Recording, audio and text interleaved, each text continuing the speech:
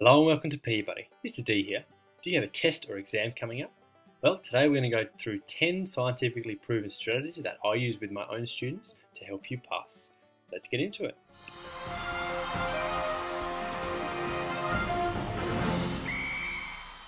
So, before the test, there are a number of key things that we need to do. Tip number 10, we need to think forward. Why? So you will know exactly what the test will assess when you get to it. How? Very simple. Ask your teacher at the start of a new topic how you'll be assessed. Another great way of doing this is asking for previous tests or assessments to get an idea about what might be on there. Tip number 9, take notes. When you're learning new information, it is really useful to take notes to help you focus in class. This can also help some of the information stick into your brain. And it also gives you something to revise when it comes to the revision period. How? Take notes during class. I'd recommend using Cornell notes, as these are one of the most effective methods of retaining information and organising your thoughts. Now we're entering the revision period. This could be 1 to 2 weeks before the test or exam. Tip number 8, work smarter. Why? Because you have a limited amount of time and you need to work productively. The best way of doing this is with proven science-backed strategies. Firstly, we need to know the pass mark of the test or exam. Is it 40%? Is it 50%? Is it 60%? Ask your teacher before the test. Our first science-backed strategy is spaced repetition or multiple exposure to information. How this works is you learn information, you allow yourself a period of forgetting, and then you remind yourself of this information a number of times. How this might look practically: you're in a classroom and you learn information, that's the first exposure. You go home, you revise that information, that's the second exposure. At the end of the week, you revise your notes, that's the third exposure. The more exposures, the better. In fact, if you get up to 4 or 5 exposures, you can retain up to 95% of information you learn.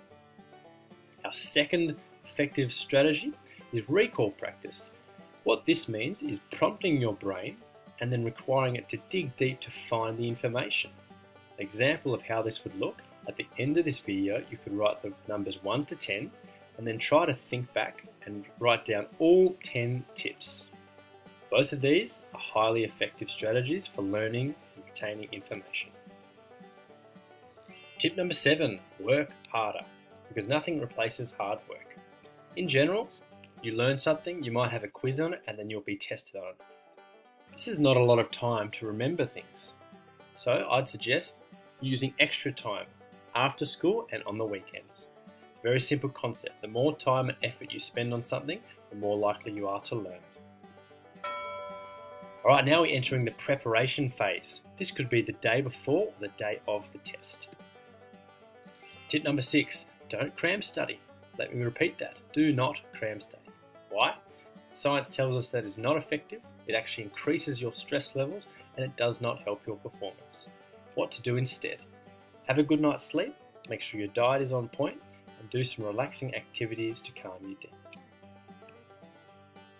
Tip number 5, prepare both your brain and your body for success. Why? Because both of these need to work together for optimal performance. How? Get hydrated, do some light exercise before the test, such as a brisk walk, and eat brain foods. Things like nuts, berries, dark chocolate, coffee or tea help your brain to perform at its best. Tip number 4, have a test strategy. Don't go in blind, make sure you know what you're doing, because if you fail to plan, you plan to fail. How? I'd suggest doing the easiest questions first. This will help you plan your time. Make sure you know how much time you have for the entire test, and then look through, break down each section, and make sure you have enough time to answer each question properly. Alright, it's showtime. The following tips will help you succeed during the test.